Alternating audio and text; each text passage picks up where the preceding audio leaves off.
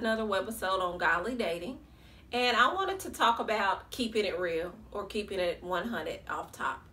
Now, I know some of you all would agree with me that one of the most important components of trying to build a new relationship is honesty. But I want to know, how honest are you really being with the person that you're trying to get to know? Now, when I first started dating again and getting back in the game, I was surprised to find that people do not keep it real off top. And keeping it real and being honest saves you time and me time. Like, when you don't tell the truth about certain things, you're not giving a person a fair chance to decide if you're really that person that they want to be with, or if whatever it is you're hiding or lying about is something that they could deal with. So not only do you owe it to the person to be honest, but you owe it to yourself. And the truth is going to come out anyway eventually. The word does say the truth sets us free. Now that's in the word. That's not a cliche saying that people just say. It's actually in the Bible. So it's important to be honest up front. For instance, I have children. When I meet somebody, that's one of the first things I say. I do have children, because this might be something people can't deal with, and that's their preference. That is not for me to decide, well, I wanted you to get to know me first and then I was going to tell you later. That's not fair on them. Everybody is entitled to their own preferences as well.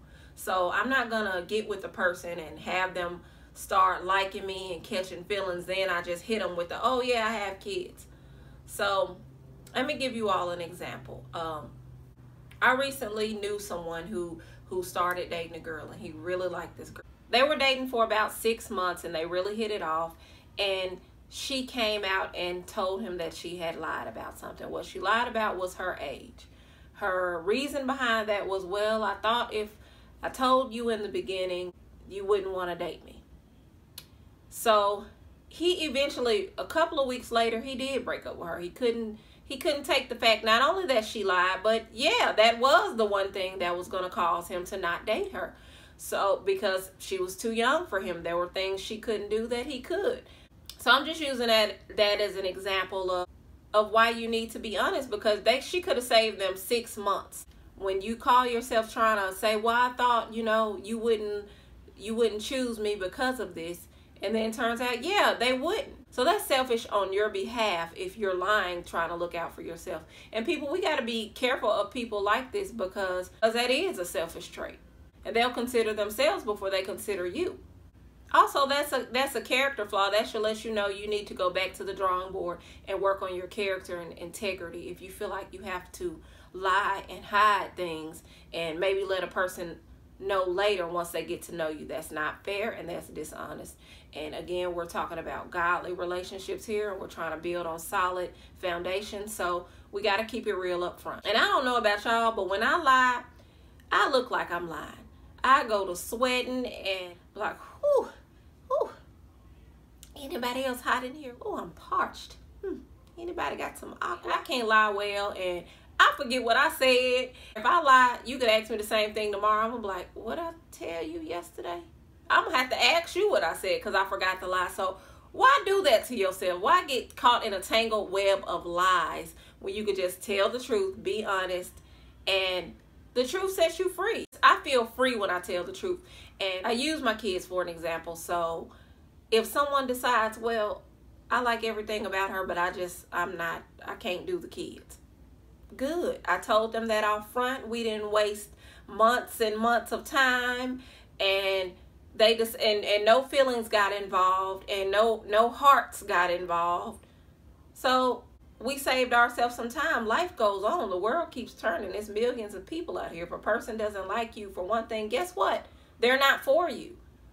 Just accept that and move on. There are other people out here, and God will send that person who will accept those flaws or those things that you're trying to hide. If anybody knows me, I am kind of vocal on this, and I despise social media for many reasons, but it can be good for different reasons, like what I'm doing now. You can spread the good. We're not going to give the enemy all the credit. There are good things happening through social media. The word of God is growing, and people are turning to Christ. People are looking for answers, and they're finding it through social media posts. They're finding inspiration. But I just hate what it's become, the vanity, the fake lives. So this is another thing I feel we should be honest about. Now, I don't per se think it's anything wrong with taking care of yourself and all this photoshopping and all of this. The truth gonna come out. This person has to eventually see you. The makeup has to eventually come off. So men, the hat's gotta come off eventually. Stop trying to hatfish folks out here. I need to see what's up under that hat. Just be honest, be the true you. Be as honest as you can. And it's so hard today in this society because we have all these celebrities people are trying to emulate and trying to make it like your life is this certain kind of way. That's why I stay off of social media now. Sometimes I go on there but I barely even post anymore just because of what it's become. All of this vanity and boasting, and it just makes you somebody you're not. It's just causing you to be somebody you're not. It's causing these women to want to enhance their bodies, stand a certain way, hold the camera a certain angle so they look a certain way. Then you meet them and you're like, wait a minute, hold on. That is not you. That is not. Who are you? So just know who you are and be the real you. Save a person time. Be honest up front. I remember this one time I met a guy. We had a lot in common. We had good conversation. But come to find out, he was not a believer. He had read the whole Bible, but he was not a believer. And my thing was, we have to be equally yoked. That's what the word says. And I'm not settling. So you all might have heard me say I've been single for 5 years. But one thing you can learn off of me, I'm that most happiest, content person you will ever meet. And you all will learn something because I don't care if I have to wait 2 or 4 more years. I pray it ain't that much longer, but I'm not going to settle. I'm going to wait on God, and you all going to see the fruits of that, of what waiting gets you. Either being content and happy or that God sent will finally come. And I believe that. I believe and I trust in God. So when something isn't for me, no sense in wasting time, let's be honest. So anyway, we hit it off. He wasn't a believer, and I just let him know, look, it's not going to work out between me and you. I think you're a nice person, but we have 2 different belief systems, and that's going to get in the way. So we don't even need to pretend like this is going to work. We don't need to keep talking. We don't need to keep doing anything. Let's just end this now. You know what? He respected me for that. People respect you for being honest and not wasting their time. It saves you and that person time. So keep it real up front. And you don't got to be rude, because I'm such a straightforward person that sometimes it used to come off as rude. But come on now, we have Christ in our hearts now. We have the Holy Spirit leading us and guiding us. We don't have to be rude. We know how to speak the truth in love. We know how to just let the Holy Spirit lead us and say what we need to say, and not lead people on and not cause them to believe you're somebody that you're not.